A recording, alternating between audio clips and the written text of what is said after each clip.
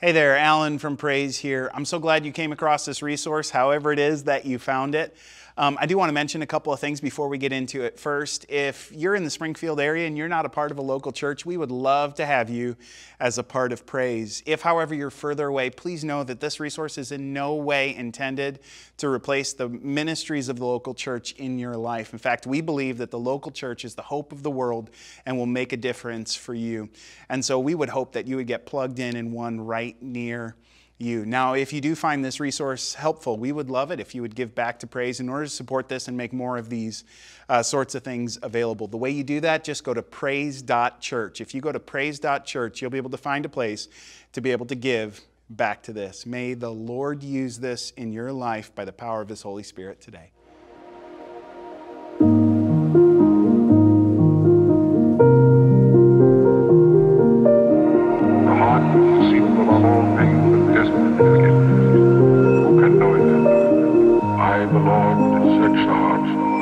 Try the reins, even to give every man according to his ways.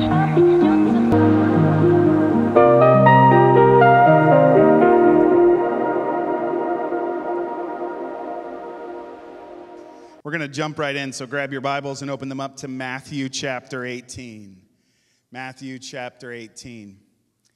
And what we're doing as part of this series is of vital importance with where we are right now.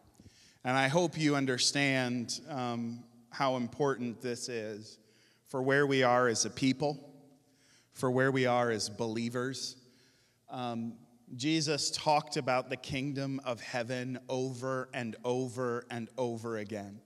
Time and time again, he said, this is what the kingdom of heaven is like. And there's a reason why he did that. Because if it was up to our five senses, the kingdom of heaven would not make sense. All right, so 3 people have been paying attention through this series, and all 3 of them are paid to be here right now. So, if it was up to our 5 senses, the kingdom of heaven would not make sense. And so Jesus says, by faith, I want you to understand that there is a kingdom that you cannot see, that you are first and foremost citizens of. And if we don't grasp that, and if we don't lay hold of that, then what will happen is we will wholeheartedly lay hold of the kingdom that we can see. And we'll think that we are first and foremost citizens here. And that is ridiculously not true. And so he says, understand first that you are citizens of another kingdom, and that our citizenship here and the way we hold ourselves in this citizenship here should be a direct result and overflow out of that citizenship of that kingdom. And so he says, so here's what it's like. Time and time again, he tells us these stories. And so right now, we need to be reminded of those things that are vitally true so that we make sure we are plugged into the right vine. Okay, we're getting there. And online, I know you are amening like crazy too. So you just keep amening in the comments and we will just keep preaching, okay? If you stop amening in the comments, I'm going to stop preaching. I'm just going to stop. So make sure to keep amening. But that's what we're doing here. And so part of what we're doing is reading these stories that Jesus told all those years ago that are still so vitally important for us today. So the reason why we're in Matthew chapter 18 is there's a story that'll hurt a little bit, and I'm excited about hurting a little bit today. As a setup, every time I read a story, one of the parables that Jesus tells, I always look around for who's he talking to? What's the setting? What's the context for the story Jesus tells? And so for this one, the best that we have is to back up to the beginning of Matthew chapter 18. You see, in Matthew chapter 5, 6, and 7, Jesus gets up on a high place and he preaches from a flat place on top of this high place, the Sermon on the Mount. Great sermon. If you want to know how to preach a sermon, read Jesus' Sermon on the Mount. It's so good. And there he's talking to, it says, his disciples. But he's not really talking to his disciples. He's talking through his disciples to the other people who are there. It's a really interesting thing that happens there. But if that is the Sermon on the Mount, Matthew chapter 18 is the Sermon on the Church. He is only talking to his disciples here. There's nobody else there as far as we can tell. And as he's talking to them, he's telling them about how we ought to live. How we as believers, as the church, should love one another. How we should get angry with one another. And how we should forgive one another. And so in the midst of that kind of sermon that he's speaking to his disciples as he's sitting with them before anybody else, Peter gets up and he has a question. Here's what Peter says in Matthew chapter 18, verse 21. Then Peter came to him, and we don't know if this is kind of like pulling him aside or if this is in front of everybody. I think it's probably in front of everybody. It says that Peter came to him and asked, Lord, how often should I forgive someone who sins against me? 7 times? Now, I'm not quite sure what this looked like, how Peter approached this, but I think I have an idea, and I think I'm right. And if you don't agree, that's okay. The Lord will reveal that to you also, is what Paul said. But I think there's a certain way that Peter comes to Jesus here. It seems like he's less asking a question and more making a statement. Right? Because the leaders in Jesus' day, the teachers had already answered this question. It's pretty plain. In Amos chapter 1, there's a prophetic word against the nations that surround Israel. And there, the Amos actually prophesies and says, okay, for 3, you're forgiven.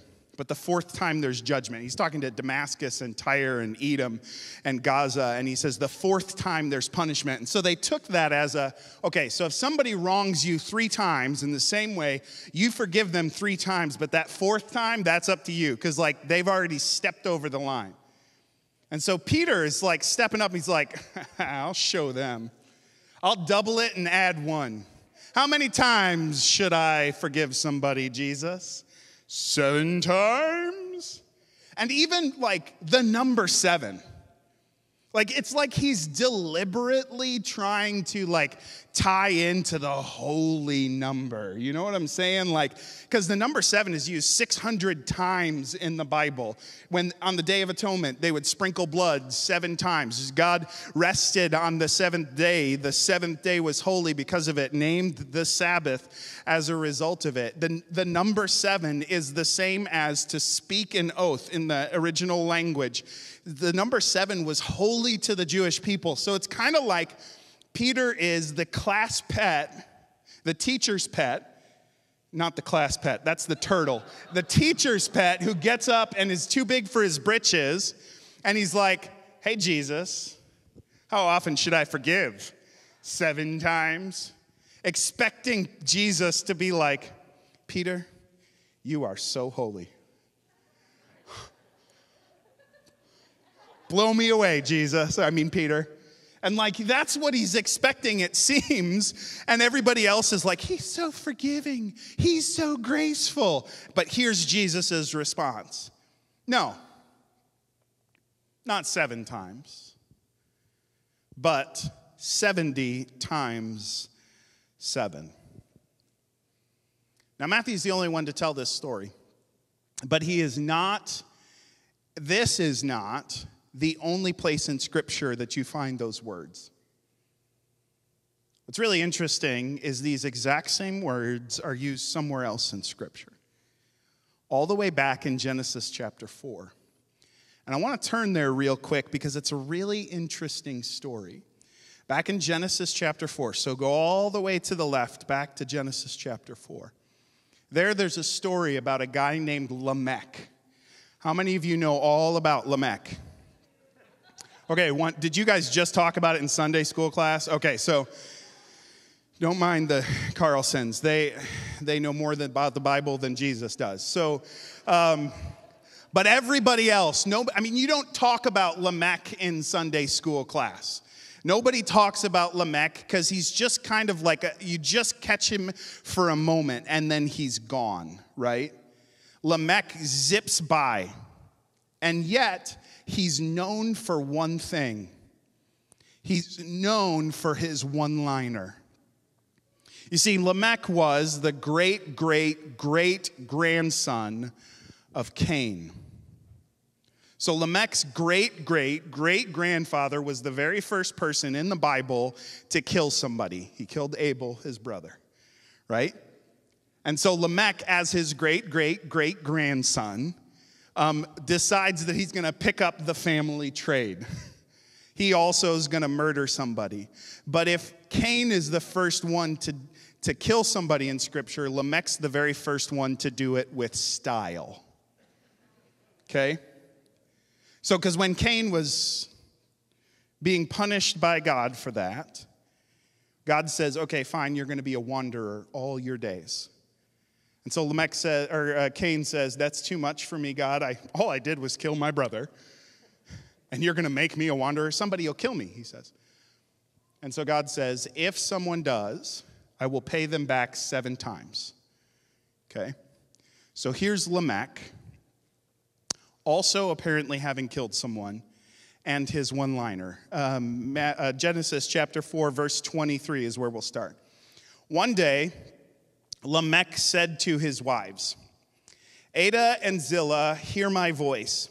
Listen to me, you wives of Lamech. I have killed a man who attacked me, a young man who wounded me. Here comes the one-liner.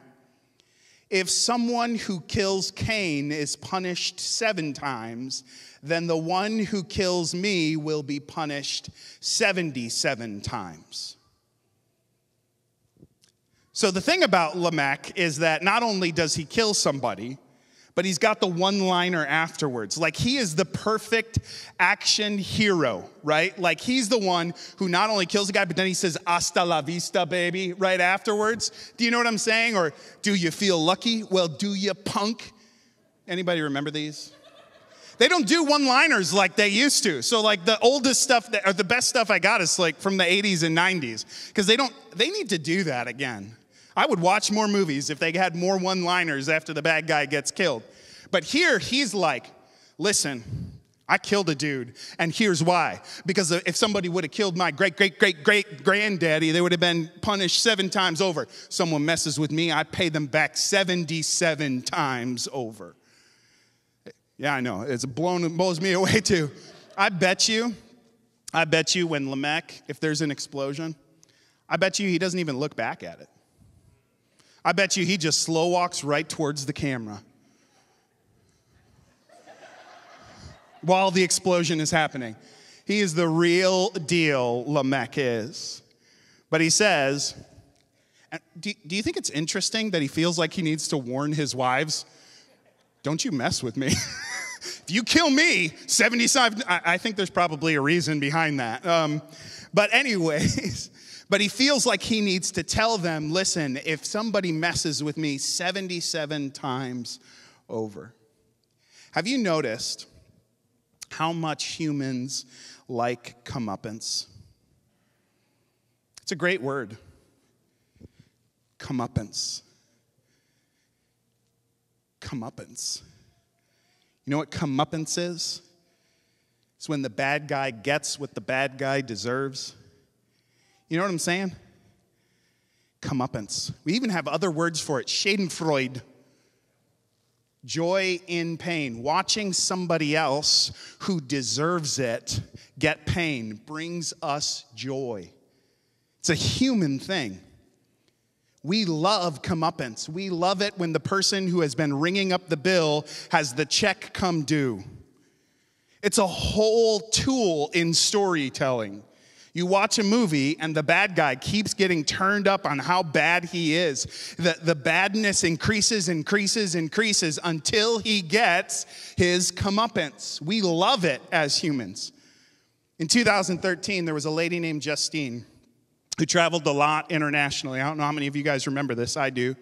Remember exactly when this happened. It was so interesting to me. In 2013, in December, she was traveling. She was an executive with a multinational corporation. She was a communications executive for them. And so she traveled a ton because it's this multinational corporation flying all over the world, most of the time first class. And so she would just send out 2013 is right when The Office was coming to an end. So that kind of humor that's kind of painful / totally inappropriate was apparently huge at the time. So 2013, she would send out these tweets that were ridiculously terrible, and she would like cultivate this online persona, okay? So like she was flying first class one time. She goes, I'm sitting in first class, and it's so terrible because there's a German that's like 6 feet away from me, and he has just eaten sauerkraut. It's not funny to me either, but that's the kind of stuff she would send out. So she's getting ready to fly from London to South Africa. You guys remember this? Super interesting. She's getting ready to fly, and right before she gets on the plane, she blasts out a tweet. Says totally inappropriate statement. Here's what she says. Going to Africa, period. Hope I don't get AIDS, period. Just kidding, period. I'm white, period. Okay, so totally inappropriate, right? Terrible.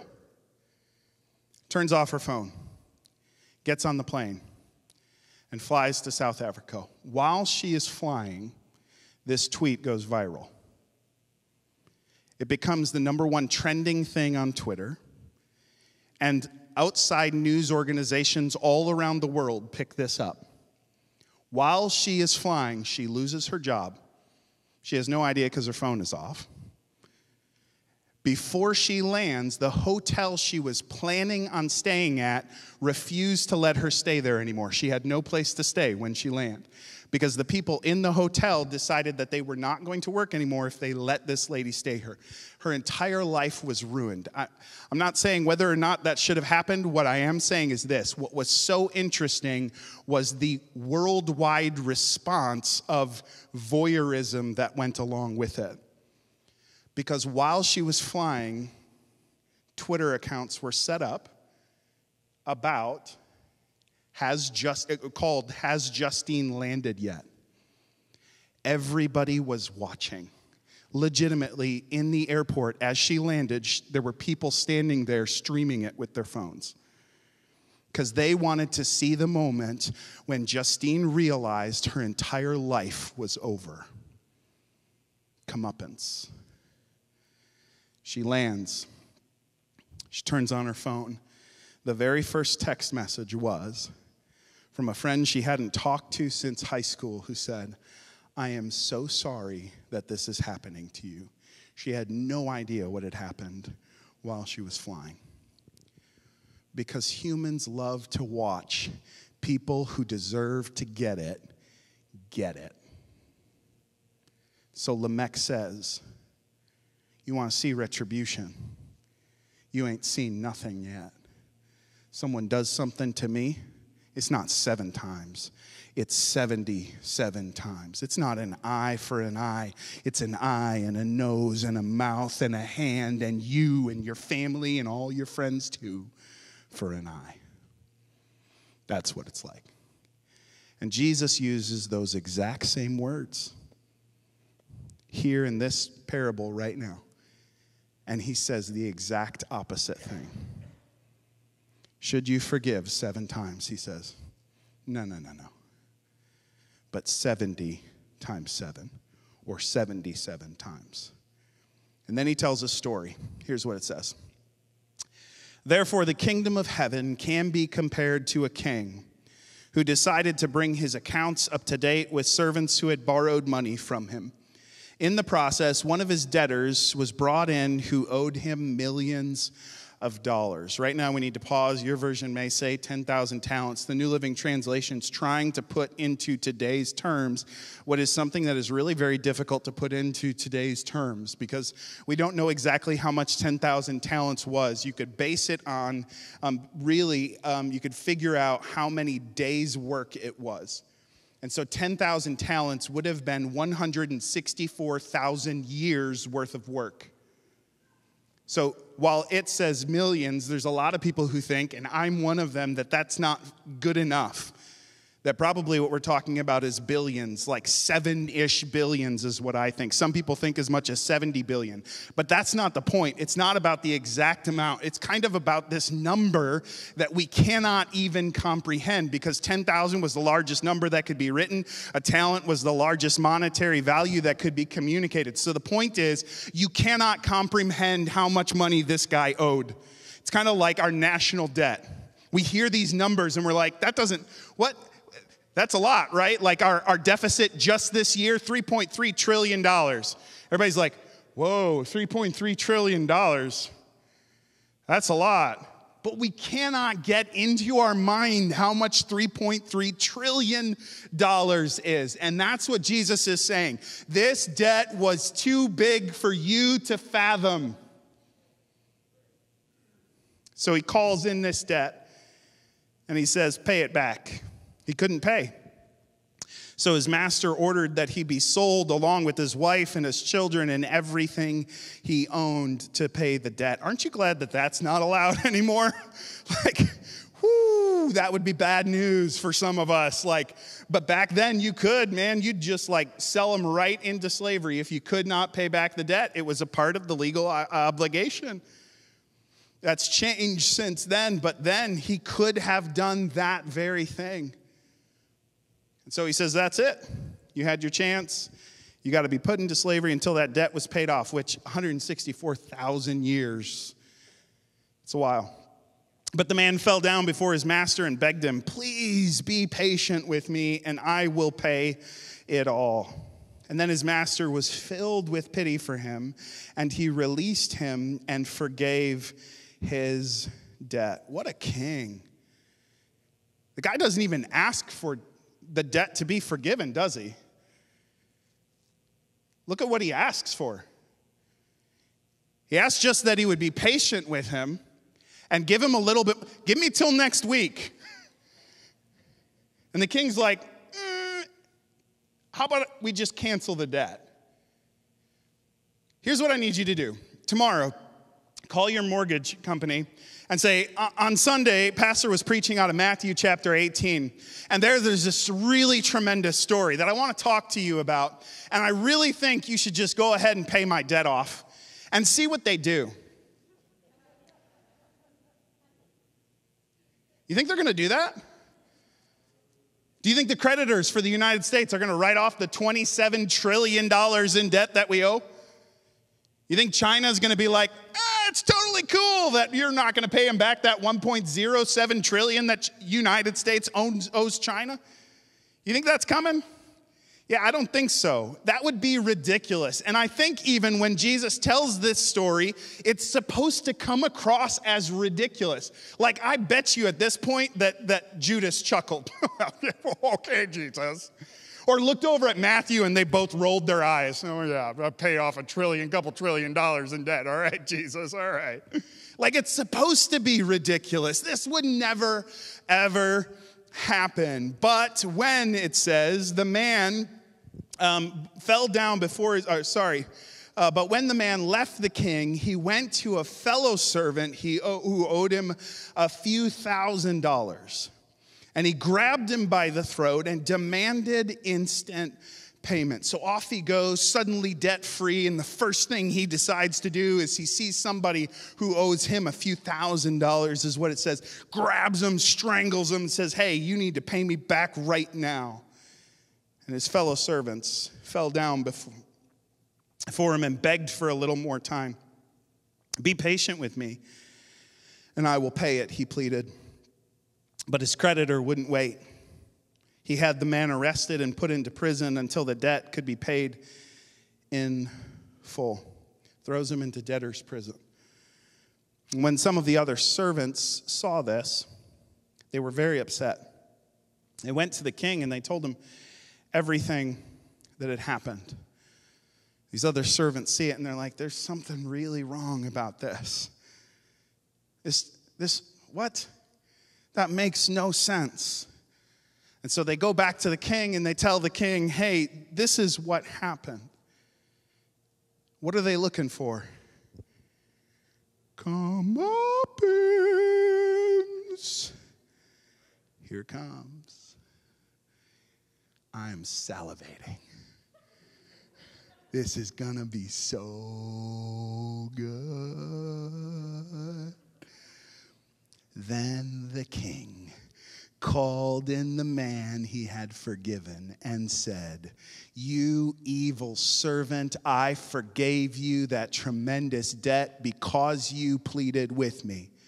Shouldn't you have mercy on your fellow servant just as I had mercy on you?" Oh, slap him around a little bit, King. Your Majesty. It's going to be good. Sweet, sweet taste of someone getting what they deserve. Here it comes. Then the angry king sent the man to prison to be tortured until he had paid his entire debt. Okay. So that was maybe a little bit more than I was looking for there. Some translations try to soften it, and they say that he was handed over to the prison keepers, but it's very clearly torturers. Handed over to the torturers until he could repay his debt. Tell me, how do you repay your debt when you're being tortured? You don't. He is being handed over to the torturers forever. Okay, so that's a little more than I was hoping for, Jesus. I mean, slap him around a little bit. I get that. And maybe play a really good guilt trip on him, Jesus. Make him feel really, really bad, Jesus. Maybe, just maybe, make him sell one of his kids into slavery, Jesus. Or at the very least, make him sweat it, Jesus. But torture him until he pays off 164,000 years worth of labor? That's a little much. And as if that's not enough, Jesus then takes it 3 steps too far. That's what my heavenly Father will do to you if you refuse to forgive your brothers and sisters from your heart. Wait, what? You mean that comeuppance that I wanted so bad was mine? You mean the thing that I was so eager for, see somebody get what they deserve, was me? Jesus is talking to his disciples here. He's talking to the church. And he says to them, if you don't forgive, this is what it's like for you. God ties together his forgiveness of us to our forgiveness of others. And I think we water that down sometimes. But this was something that every time I read it, or every time a pastor would preach on it, it always created dissonance in my heart. Wait a second. So if I forgive other people, then you'll forgive me? Is that what you're saying, God? And if that's what you're saying, are you saying that somehow I earn forgiveness by forgiving other people? Because that's kind of what it comes down to, right? And this is a huge issue. Because this is salvation we're talking about here. There's 2 ways this could go. One is forgiveness and one is torturers. So we really, really, really, really better get this right. And Jesus says, if you do not forgive your brothers and sisters, this is what God will do to you. And this isn't the only time he says this. All the way back in that Sermon on the Mount, Matthew chapter 6, verse 14, he says, if you forgive those who sin against you, your heavenly Father will forgive you. But if you refuse to forgive others, the Father will not forgive your sins. What do we do with that? Because that sounds an awful lot like we earn God's forgiveness of us by forgiving other people. But it can't be that. Because Galatians chapter 2, verse 8 very clearly tells us that it is not our doing. It is all his grace to us. It is his tremendous gift to us. We can't take credit for it. We can't boast over it. It's not about what we have done, but about what he has done. So what in the world? How do we take this? And if the disciples didn't really catch it back on the Sermon on the Mount, if they maybe would have just brushed over it, okay, he's talking to those guys behind us. Here they can't do that because he's talking right to them. And at this point, we need to understand what is happening in this parable because it is of vital importance to us. Jesus says, this is what your heavenly Father will do to you if you refuse to forgive your brothers and sisters from your heart. So we really better understand this parable. So let me give you three things I notice here. Three things that kind of grab my attention from this parable. Three things that as I've sat with it for a while and sat with Christ in this for a while that have kind of popped up for me. Number one, he wants us to forgive from the heart. If you didn't catch that earlier, boy, you better catch it now. Like, don't water this down. Jesus doesn't. He does just the opposite. He amplifies the intensity of it by saying the type of forgiveness he is looking for from us is forgiveness from the heart. So you know what that means? I forgive you isn't enough. I forgive you. Not going to do it. God wants me to forgive you, so I forgive you. That's not what he's looking for. The type of forgiveness he is looking for is the type of forgiveness that comes from the inside out. I want to forgive you, so I forgive you. That there is a desire inside of us that drives us to forgive those who have wronged us. That is impossible apart from the work of the Holy Spirit inside of us as we know Christ Jesus as our Lord. This is not something that we can fake. We can fake here. We can't fake here. That was the whole point of the Sermon on the Mount. Jesus said it's not about what you're doing out here. It's about what's happening inside here. And it's the same thing with the forgiveness that he's asking for. So don't water it down and think that I forgive you is enough. It's just the opposite. He wants this to be something that is so real to us that we have been so changed that it comes from the inside out forgiveness to those who have wronged us. So get that first. But then second, and this is so vitally important, and it might seem like a small difference, but it's not. It's huge. Second thing I would point out is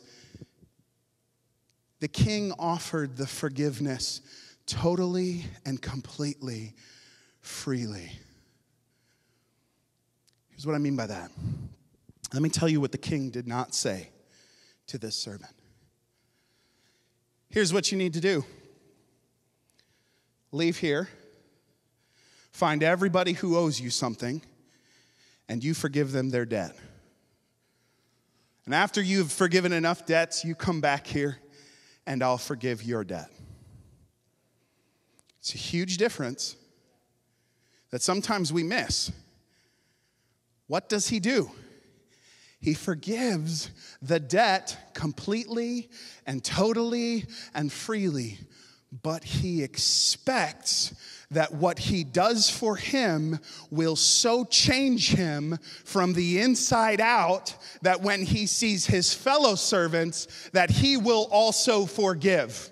And when it does not happen, then he says, okay, there's something you've missed, and you no longer have my forgiveness, which should totally terrify us.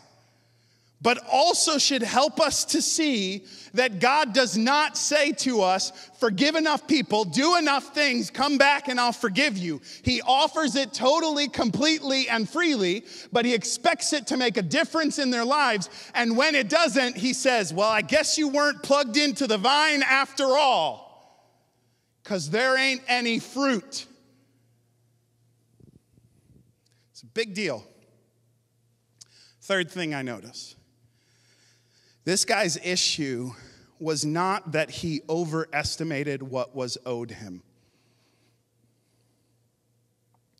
Right? It says he leaves there and he finds this other servant that in the New Living Translation it says owed him a couple $1,000s, a few $1,000s.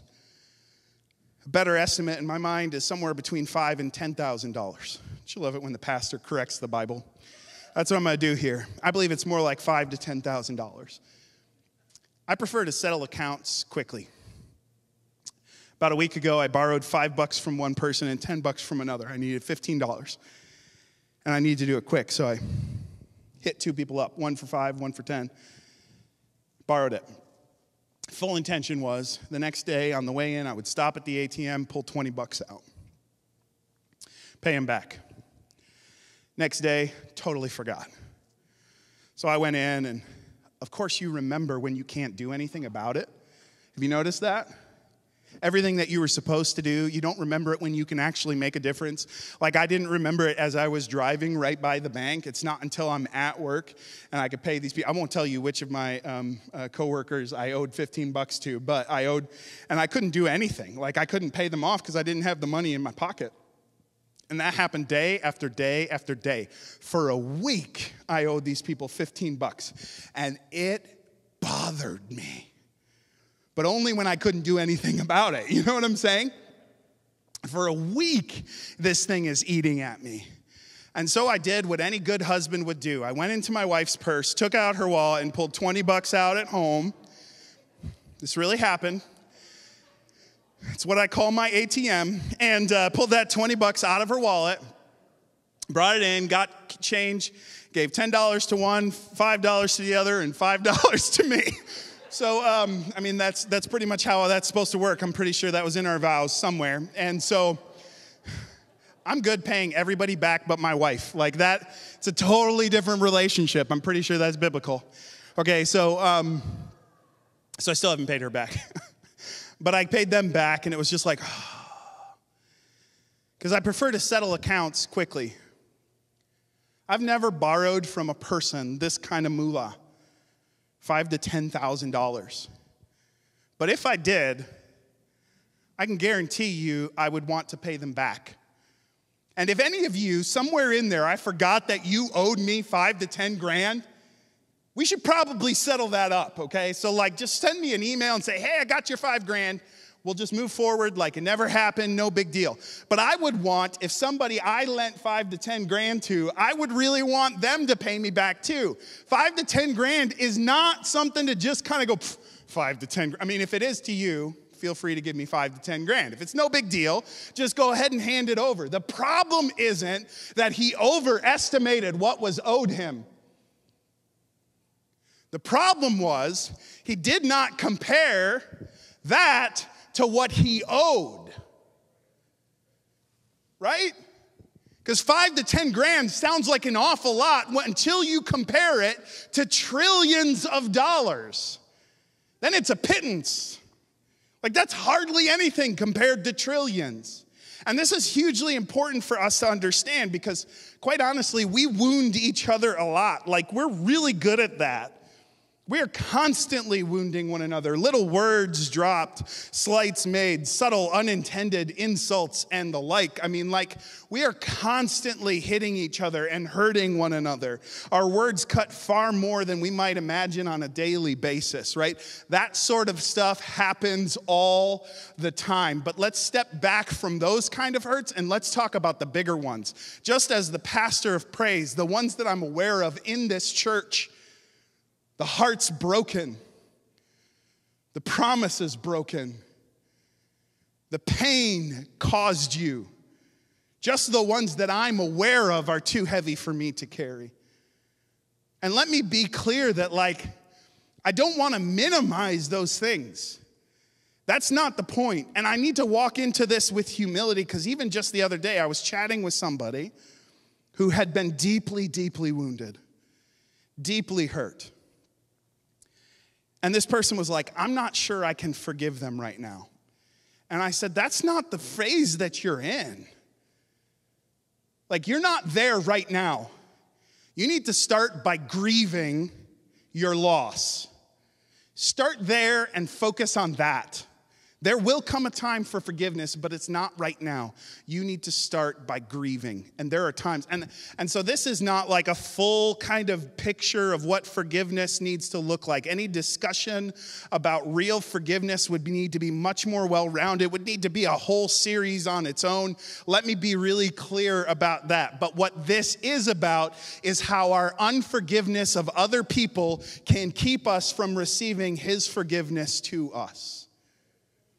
And the type of forgiveness that he wants from us is that forgiveness that's from the heart.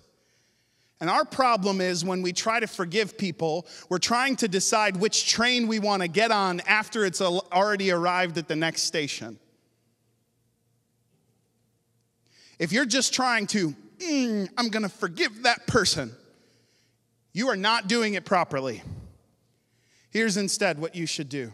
This is huge. If you want to forgive from the heart, this is massive in understanding how God would have us pastor our own hearts and lead our own hearts. Hear this. You want to forgive somebody from the heart. Stop thinking about how you need to forgive them from your heart.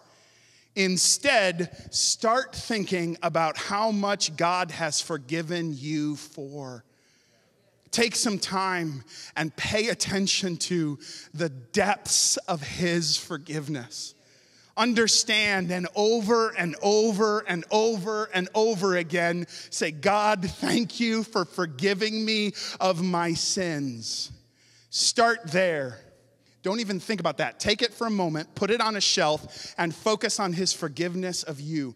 And that will so change your heart that the result will be the fruit of forgiveness for other people. That's what it looks like to forgive from the heart. This guy's problem was not that he overestimated how much was owed him, but that he underestimated how much he owed.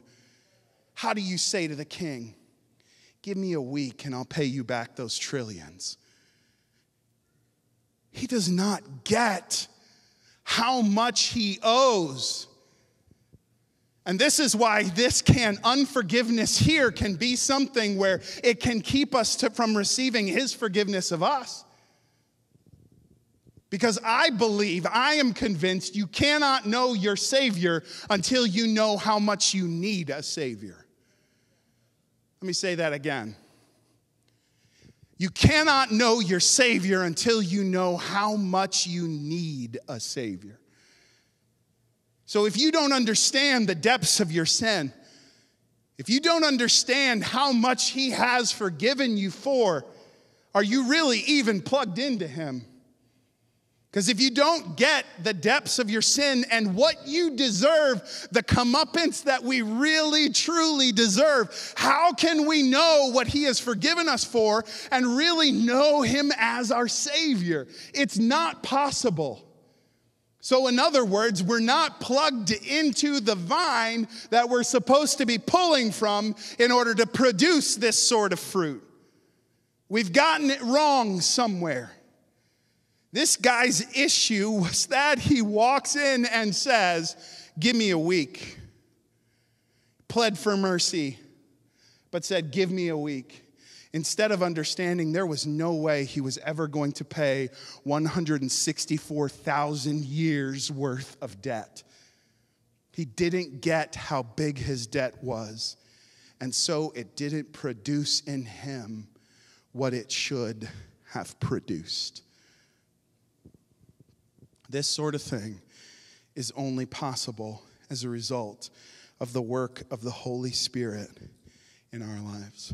Understanding the depths of our sin is essential for salvation. Essential for salvation.